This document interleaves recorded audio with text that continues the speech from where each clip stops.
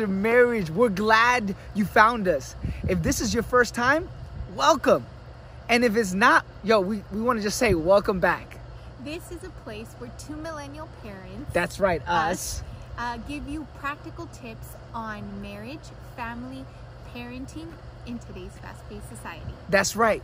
So we just want to say welcome, and we're glad you can join us on this life after marriage. So today on this episode, what we want to talk to you about is dun, dun, dun, dun, dun, dun, dun, dun. That's right. You might have guessed it.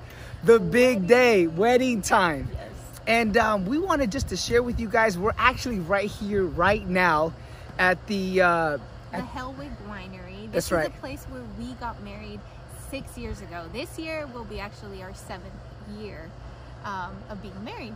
That's right. And so we're here kind of just going back and recounting. And there's so many memories that as we walk here, we're like living back. And it's kind of cool just to come back and to bring our son, which by the way, he's like right over there messing around with the dirt. Anyways, but man, and our little one, the other one's asleep. So we got to take advantage of this time. But we're excited just to allow you guys to come and join us on this day here. And we wanted to talk about wedding time. And so in that, we want to just share with you 3 practical ways that has helped us. And as we look back, we're like, wow, maybe there's things that we did good and maybe things that we grew through that can help you not make the same mistakes we did, right? Exactly. So I think the first one, and I would love my wife to start. The first one would be which one? Premarital counseling. That's right. Premarital counseling. It's so important to get premarital counseling before your wedding day. That's right. It's going to set you for a marriage that will give you kind of like a reality. Yeah. A reality check of what's to expect, what's to come. And, right. Yeah. And so it's so important. I can't stress how important. Now, we just had one session, and I would highly recommend to have more than one sessions with a pastor, somebody that you feel comfortable with to share each other's story, but that doesn't know you too well to the point that, you might feel judged or looked down upon. So the first thing is premarital counseling, and it's so important to share each other's stories. This is the moment where you share something really deep and you pretty much lay it at the table and say, hey, this is who I am. And one of the things for me that was tough is to lay down some of the past that I had gone through, for my wife to figure out, hey, I want to start life with you together on the right direction.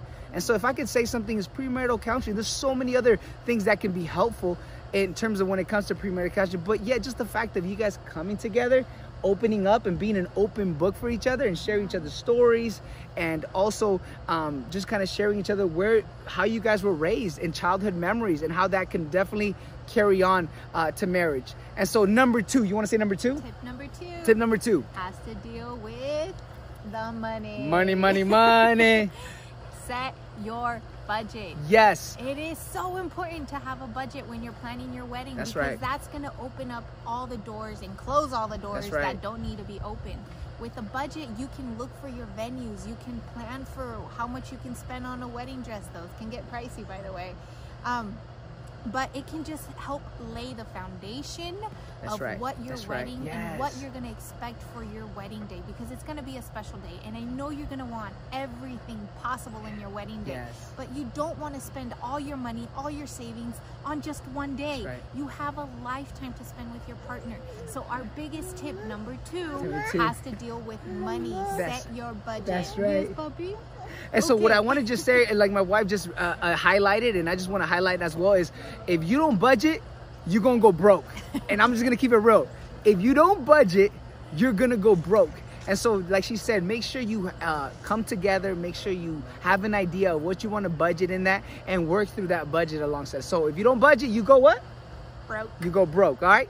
And the last tip, and I think we were thinking there's so many things we can learn from each other when it comes to wedding days. And don't get me wrong, we are no experts, but we just wanted to share with you a couple tips for those maybe planning on getting married, for those that are about to get married, or for those that have been married. Hey, man, hey, we could all, share with each other. But the last third one would be what?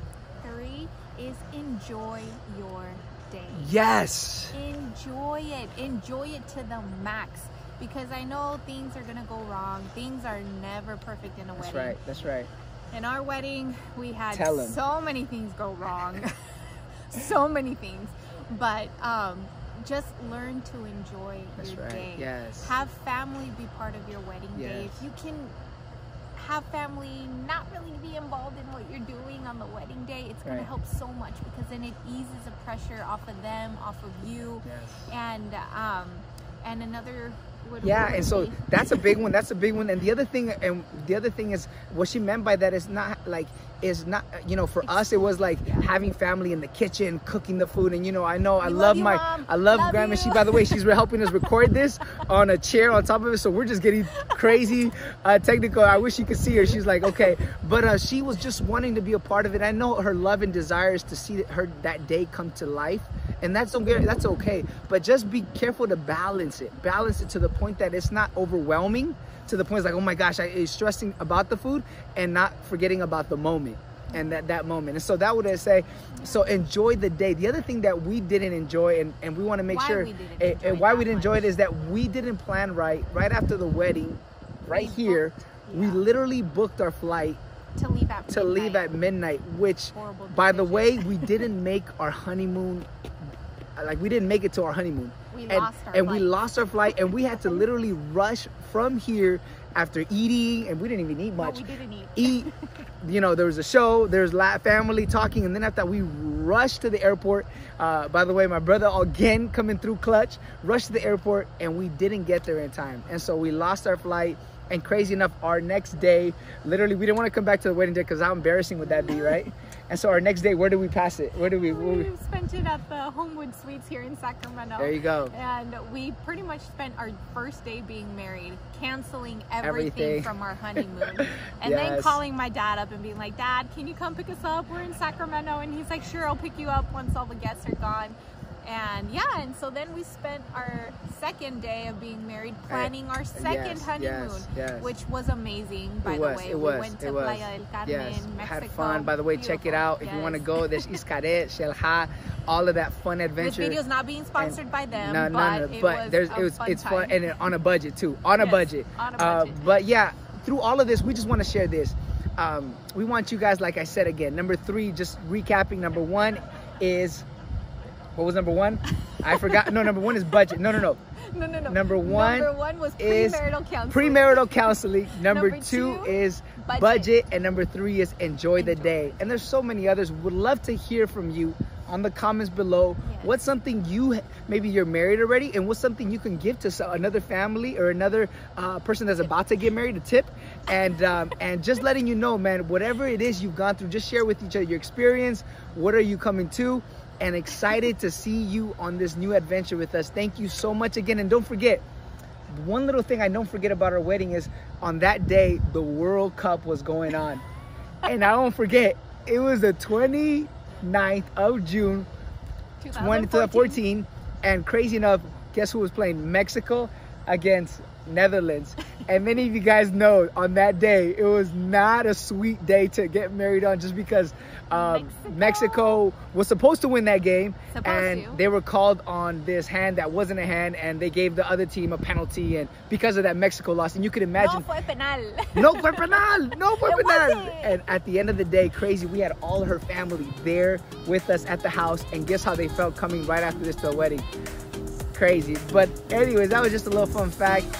Any last words? If you like this video, please share it. If you like what we're putting up on our page, hit the subscribe button, hit the like, and hit the bell. Hit the bell. The little bell to know when you get notified. And don't forget, every Monday is what? Monday Marriage Monday.